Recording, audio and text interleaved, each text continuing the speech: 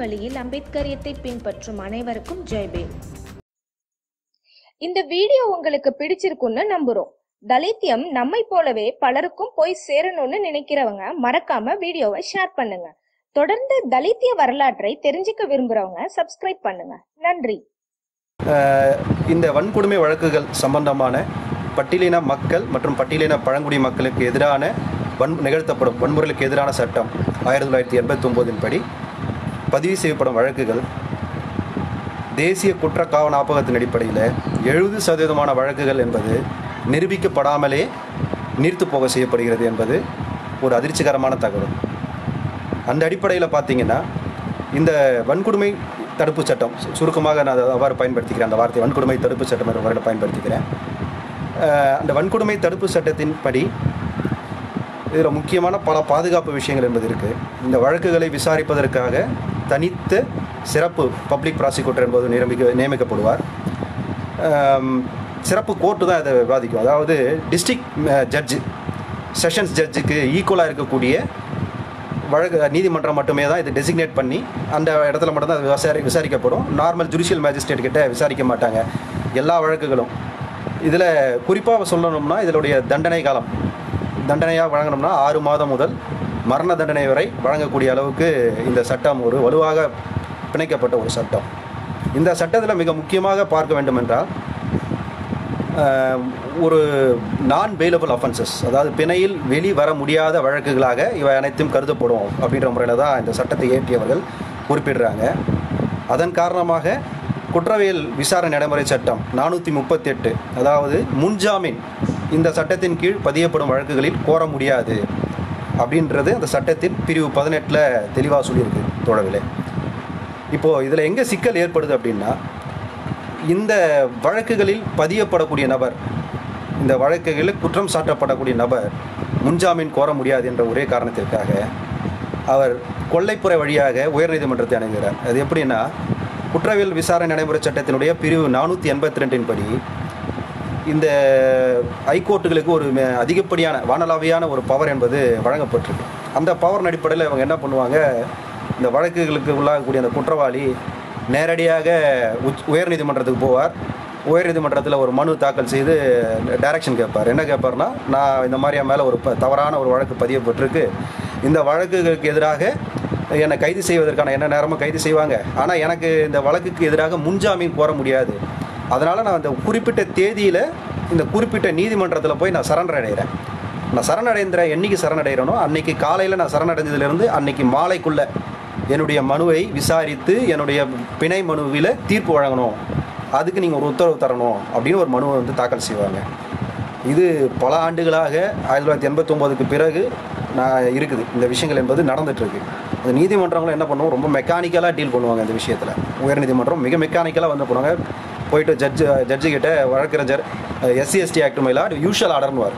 Judge என்ன பண்ணுவார், PA கிட்ட ஸ்டெனோ கிட்ட வந்து யூஷுவல் ஆர்டர்னு சொல்லிட்டு போடுறார். என்ன யூஷுவல் ஆர்டர்னா, எல்லா தீர்ப்புகளும் எல்லா டைரக்ஷன் பெட்டிஷன்லையும் பார்த்தீங்கன்னா ஒரே ஒரு இதாக இருக்கும், சம்மந்தப்பட்ட குற்றவாளி இந்த தேதியில் போய் காலையில் சரண்டர் ஆகிடணும், 10:30 மணிக்கு கோர்ட் ஆரம்பிக்கிற டைமில் சரண்டர் ஆகிடணும்.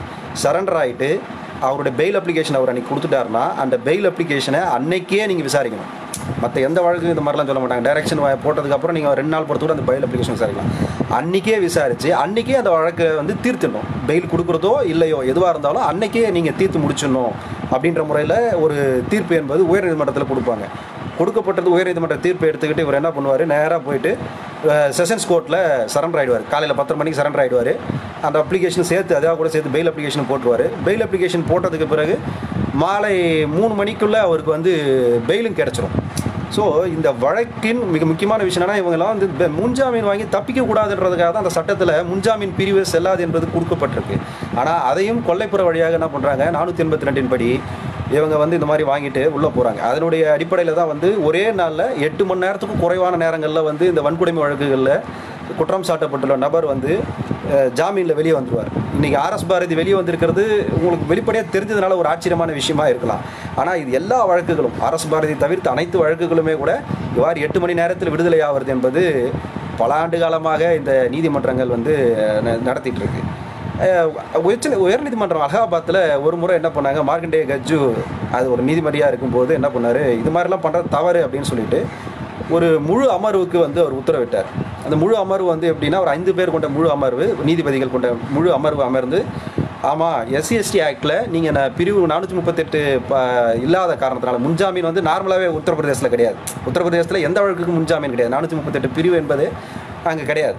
நம்ம தமிழ்நாட்டில் குற்றவியல் நடைமுறை சட்டத்தைப்படி எல்லா அந்தந்த மாநிலங்களும் வந்து சம்பந்தமான அமெண்ட்மெண்ட் கொண்டு வரலாம். அந்த அடிப்படையில் முன்ஜாமீன் என்ற பேச்சு என்பது உத்தரப்பிரதேசத்தில் கிடையாது. எந்த வழக்காக இருந்தாலும் சரண்டர் ஆகி அரெஸ்ட் ஆகி தான் நீங்கள் பெயில் கிடைக்கும். அங்கே எந்த வழக்குக்குமே முன்ஜாமீன் கிடையாது.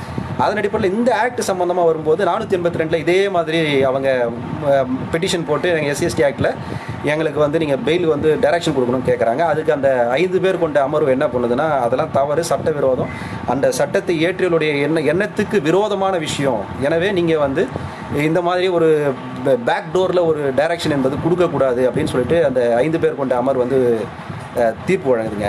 அந்த தீர்ப்பை நீங்கள் இந்தியாவில் இருக்கிற எந்த நீதிமன்றத்தில் காமிச்சாலும் எந்த நீதிமன்றமும் இது ஏற்றுக்கொள்வது இல்லை. சென்னை உயர்நீதிமன்றத்தில் கூட இது சம்பந்தமாக முன்பு ஒரு தினாமொழிப்பு முன்னணி சார்பாக ஒரு கோயில் நுழைவு போராட்டம் வேதாரண்யர்களே ஒரு ஊரில் நடந்தது. அந்த ஊர் பேர் ஞாபகம் இல்லை. அங்கே தாசில்தாரை உட்பட வந்து அந்த ஊர் மக்கள் வந்து அடித்து துரத்துறாங்க. கட்சி சிபிஎம்முடைய மாநில செயலாளர் கே பாலகிருஷ்ணன் உட்பட பலர் வந்து அங்கே நிகழ்ச்சியில் ஈடுபட்டதுனால கைது செய்யப்படுறாங்க. அதில் கைதாகக்கூடிய ஒரு ஆதிக்க சாதி ஆட்களுக்கு எதிராக ஒரு வழக்கு என்பது சென்னை உயர்நீதிமன்றத்தில் இதே போல் ஒரு வழக்கு தாக்கல் செய்யப்படுது. நான் இன்டர்வென்ட் பெட்டிஷன் அடிப்படையில் ஒரு பெட்டிஷன் என்பது போட்டு தீண்டாமொழிப்பு முன்னணி சார்பாக ஒரு வழக்கு என்பது நடத்தப்படுறாங்க.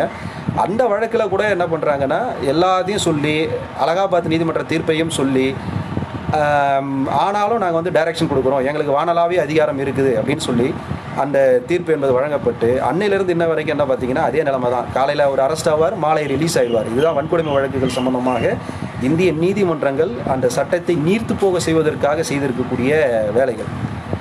இது வந்து இன்டென்ஷனாக நடக்குதுன்னா 100% இன்டென்ஷனோட நடக்குது.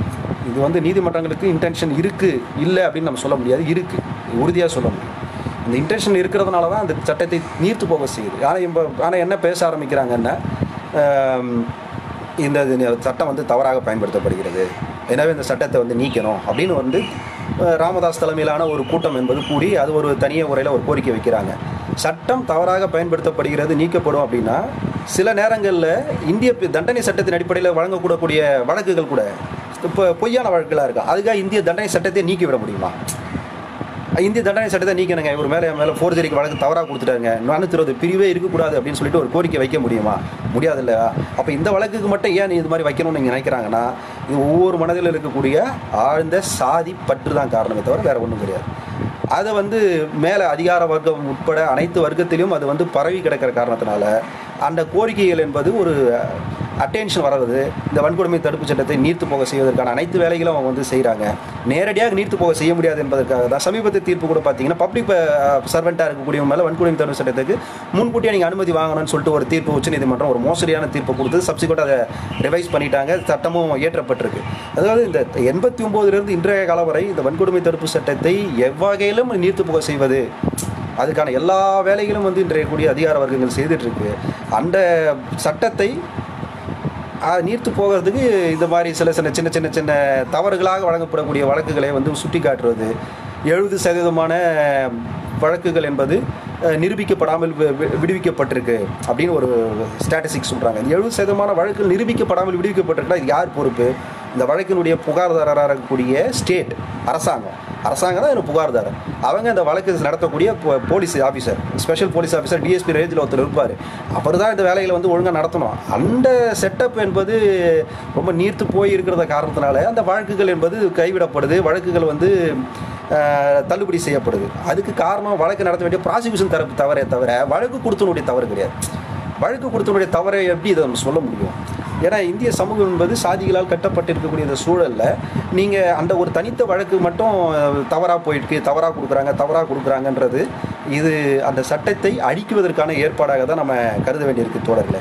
அடுத்ததாக ஆலந்தூர் பாரதி சம்பந்தமான விஷயங்கள் பேச வேண்டியிருக்கு. ஆலந்தூர் RSS பாரதி பேசிய அந்த விஷயம் வன்கொடுமை தடுப்பு சட்டத்திற்கு உட்பட்ட தான், வன்மையாக கண்டிக்கக்கூடிய விஷயம்தான்.